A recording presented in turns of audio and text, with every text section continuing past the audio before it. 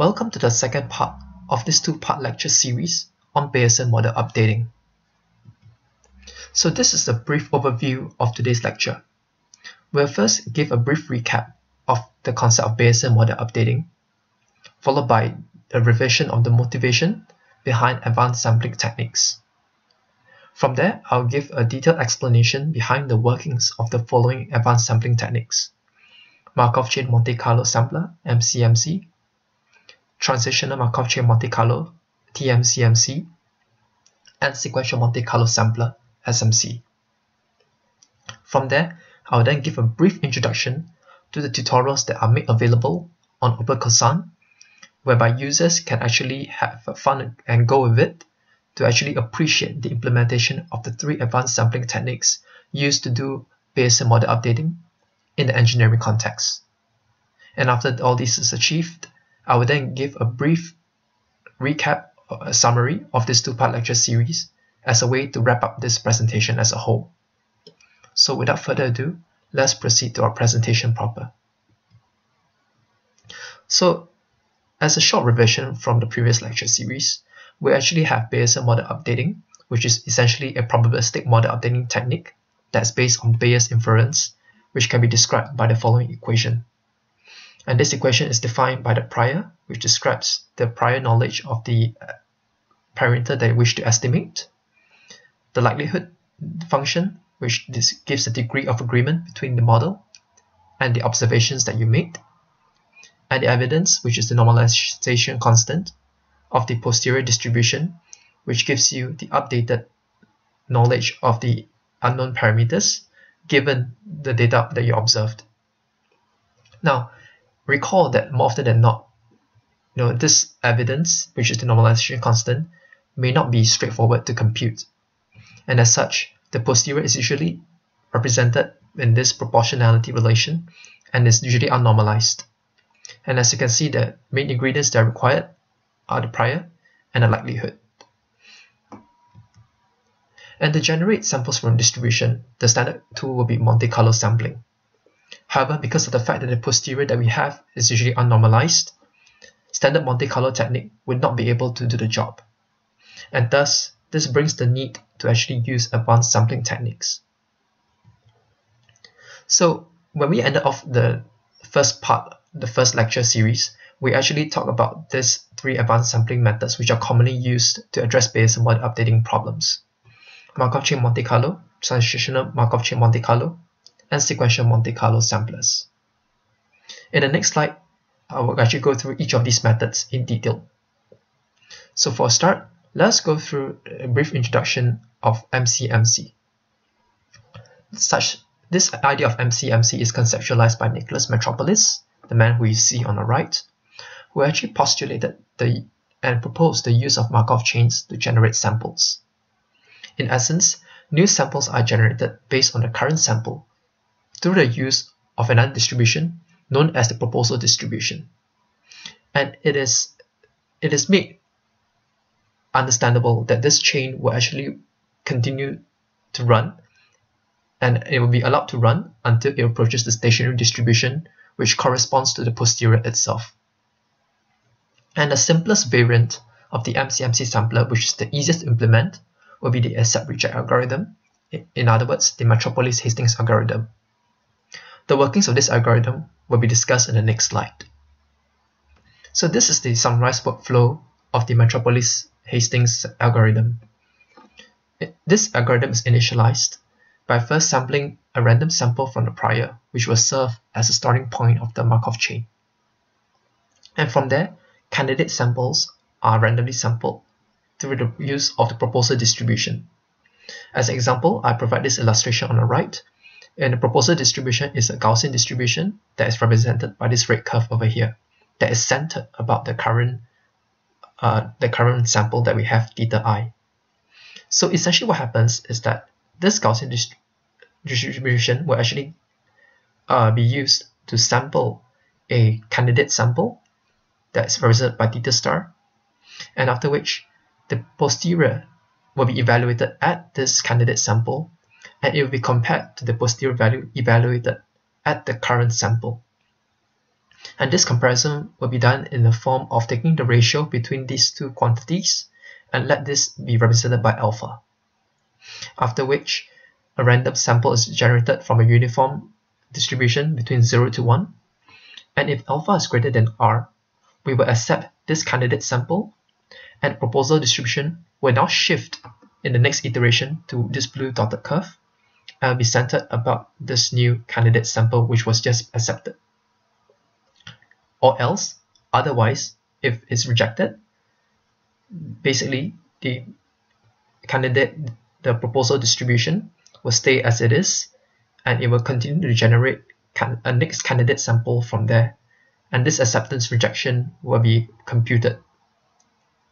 And this whole procedure repeats itself in a loop for subsequent iterations, and this will be done until n samples are obtained from the sampler itself.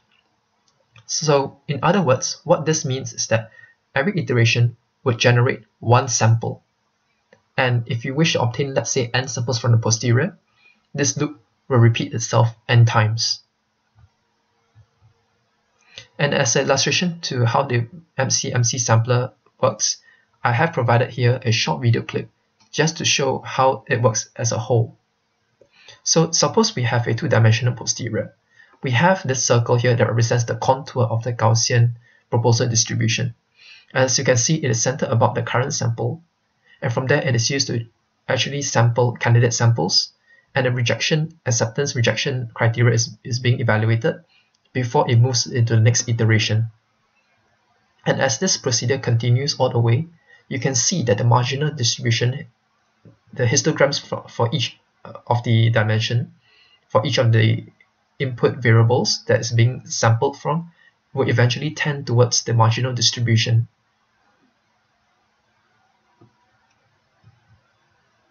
So now we'll then give a brief introduction to the Transitional Markov Chain Monte Carlo sampler. It is based on the adaptive Metropolis-Hastings algorithm, AMH for short.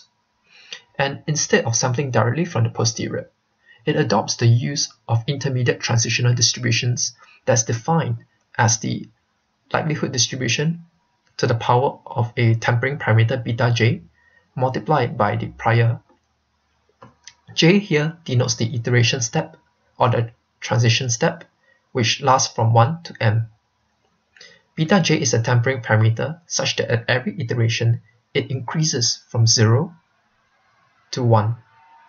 So at every iteration, this value of beta increases until the maximum value of 1.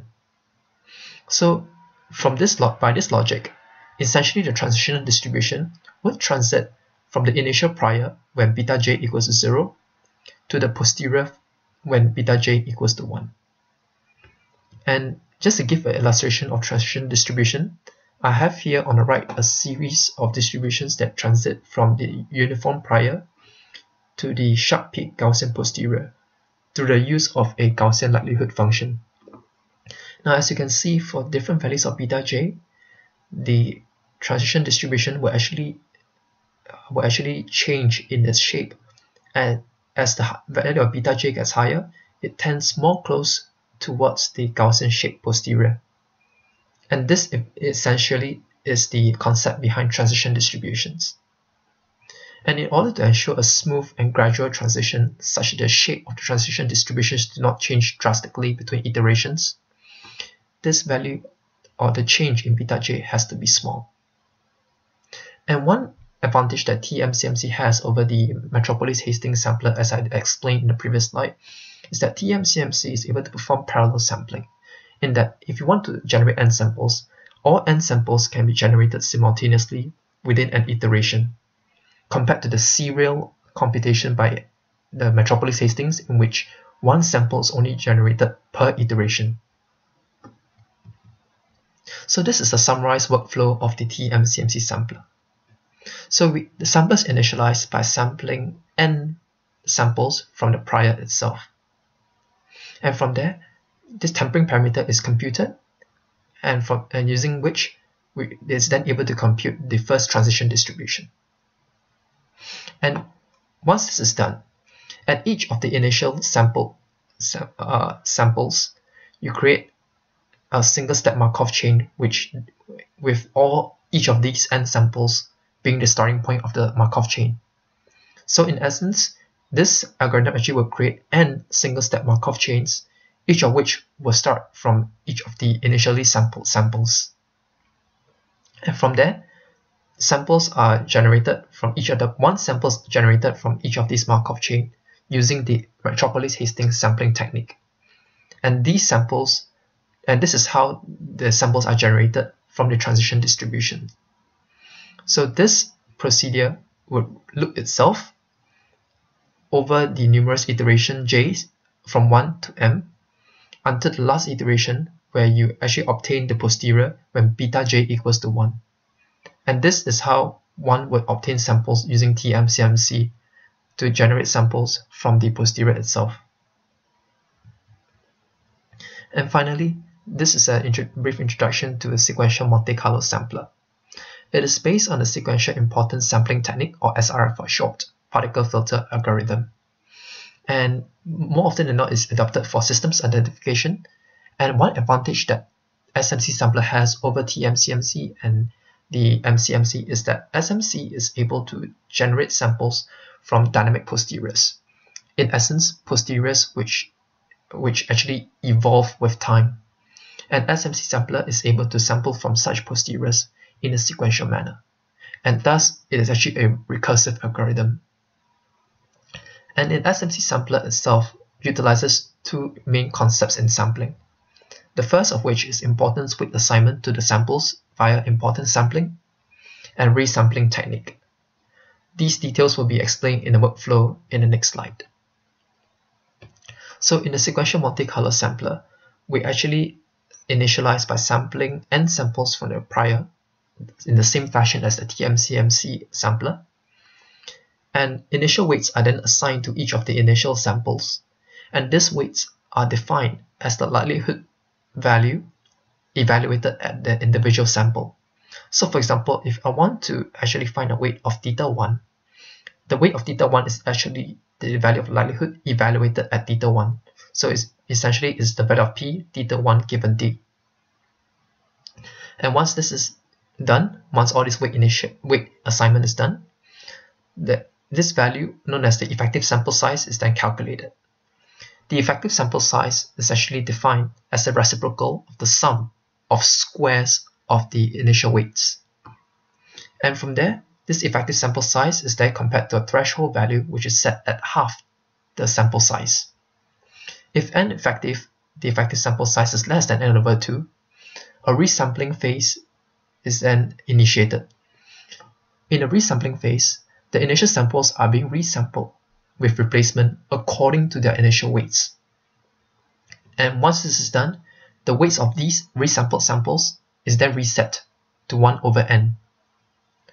And from there, the algorithm will proceed to update each of the samples and their respective weights. And this procedure would carry on in loop until you achieve a certain termination criteria, such as having the desired coefficient of variation of the estimates of the input variables. But I also like to take note that should this effective sample size be greater than n over 2, this resampling phase will not be initiated, and the step will proceed straight to update the input variables and their respective weights. For more information on each of these advanced sampling techniques, one can actually refer to the following sources listed over here. And finally, I would like to give an introduction to some of the tutorials that are made available on OpenCasan. So we have 4 sets of tutorials available of increasing difficulty. We have a 1D linear static spring mass system, whereby you actually get to use the 3 sampling techniques, MCMC, TMCMC, and the SMC techniques explained earlier to actually estimate the spring constant of the linear static spring mass system. The 1D simple harmonic oscillator system, whereby we work on a dynamic simple harmonic oscillator, and we'll use these sampling techniques to actually estimate the spring constant as well. The 2D inverse eigenvalue problem, where we'll observe the applicability of each of the 3 advanced sampling techniques in obtaining samples from a bimodal posterior. And finally, the 18-dimension DLR mod problem, which allows us to actually appreciate the strength of each of these sampling algorithms in sampling from a high-dimensional posterior. So before ending off, I would like to give a brief summary of what we have learned from this two-part series lecture. So by the end of this lecture, we should have a better understanding of the concept behind model updating and the motivation behind the need for such. Model updating can be categorized in two categories, deterministic versus probabilistic. And we should by now have a better understanding of what the difference between these two categories. And by now as well, we should also have a better understanding and appreciation of what Bayesian model updating is, and as well as the motivation behind the use of advanced sampling techniques, MCMC, TMCMC, and SMC. One should also be able to should by now be able to also understand the differences between each of these algorithms, as well as the difference in the workings behind each of these techniques. And with that, we have come to the end of this two-part series lecture, and I thank you so much for your undivided attention.